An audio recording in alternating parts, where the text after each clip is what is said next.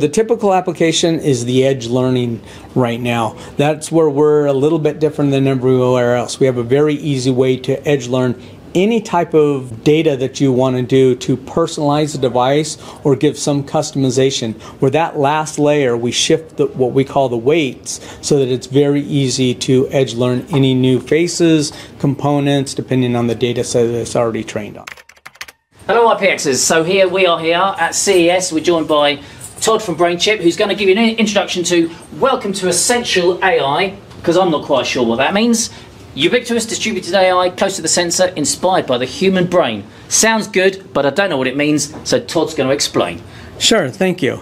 Most traditional AIs are just doing what we call matrix multiplication. So whether it's a CPU or a GPU, they're just doing math really fast. Yep. Here at Brainchip, what we're trying to do is actually mimic how the human brain works. Right now, as you're taking in data from your eyes, ears, nose, taste, whatever, yep, you're primarily focused on one thing. And I'm pretty sure it's your audio because you're listening to my voice.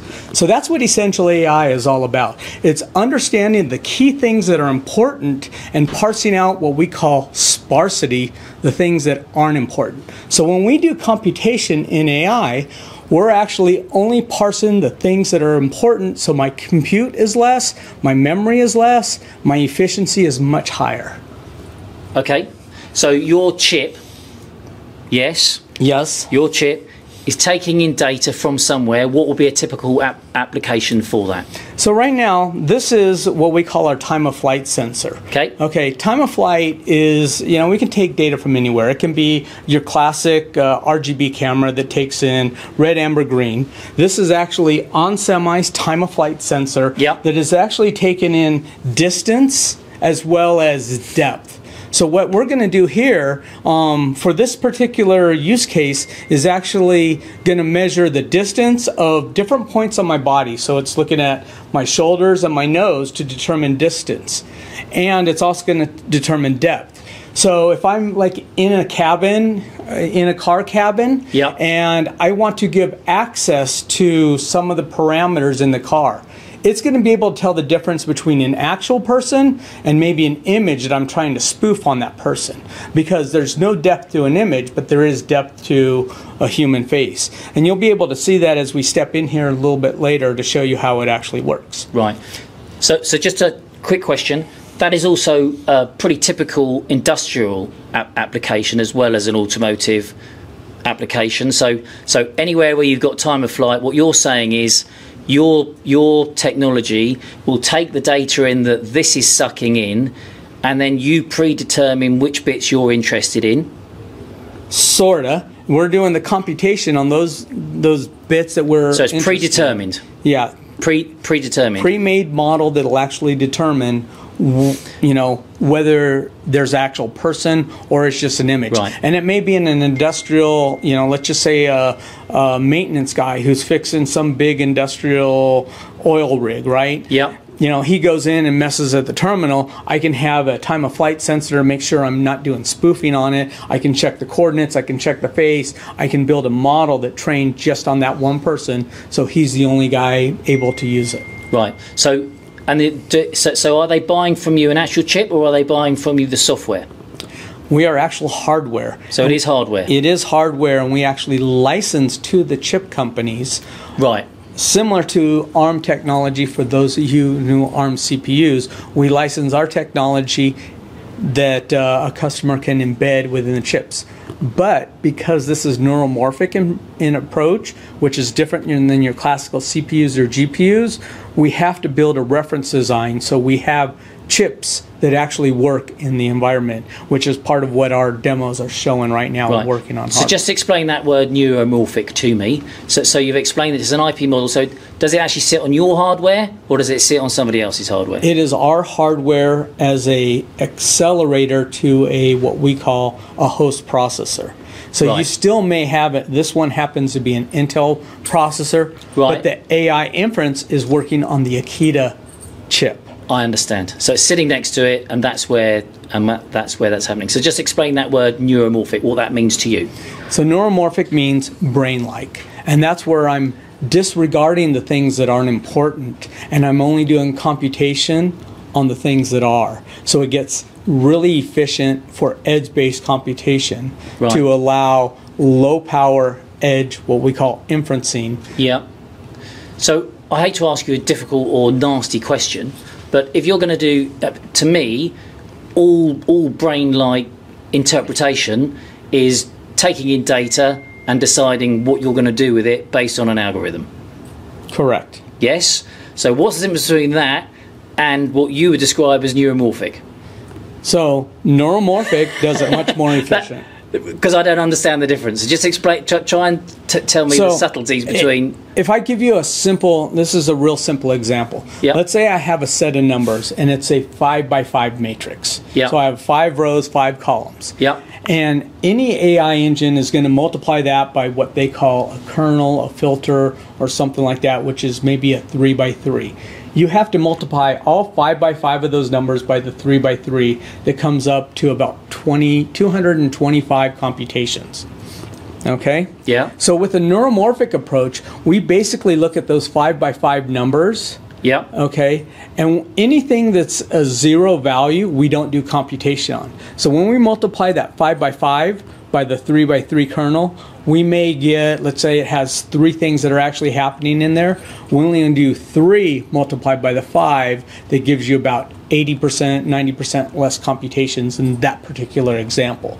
So I'm doing things smarter and faster than traditional GPUs, CPUs, or DSPs. Right. Okay. All right. So what's going on here with this demo that you've got going on here? There's 2 things happening here.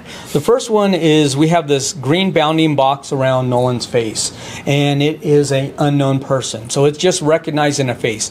And what he's going to do is classify his name, so now it'll recognize him on the hardware device. So the first thing he does is he specifies which face he's looking at, puts his name in the box, and then he says learn on his face. So now you can see it recognizes Nolan.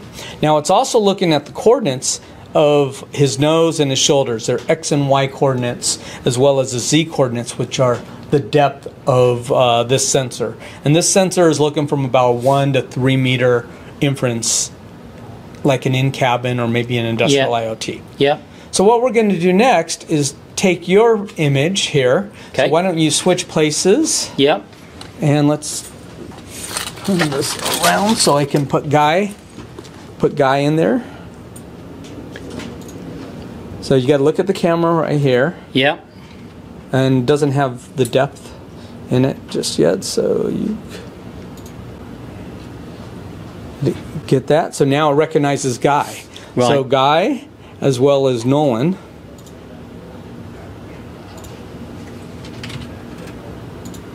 It is recognized. So now if you step back out, Nolan comes in here, and now it recognizes Nolan, and I think both of you can get in there. If you get both faces in there, should be able to.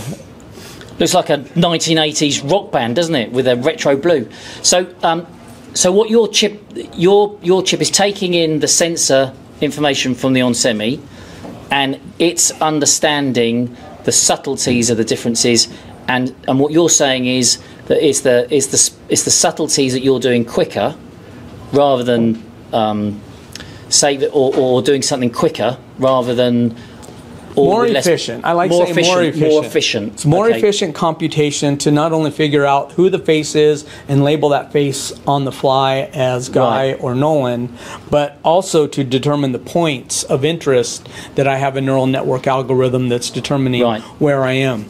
So now, like in an in-cabin, if I have a airbag deployment, I can actually get some measurements of where the face is, where the shoulders are, and do quick computations to deploy it for someone who's tall versus someone who's short. And maybe I'm actually going to measure the distance between the airbag being deployed and how fast maybe a passenger is moving, so I can deploy it at a different rate for safety critical devices. Right. So just last question for this on this demo.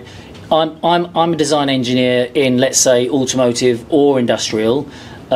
We understand that the camera is taking in the information. We understand that we have to understand the efficiency of the data, which was your word.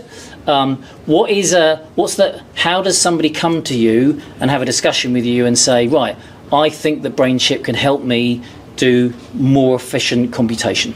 So right now, AI is a big buzzword. It's everywhere. It's everywhere. It's and CES. So you have to really know and understand the different use cases we are. And a lot of these use cases that are being done, there's a lot of software and aspects that are being done.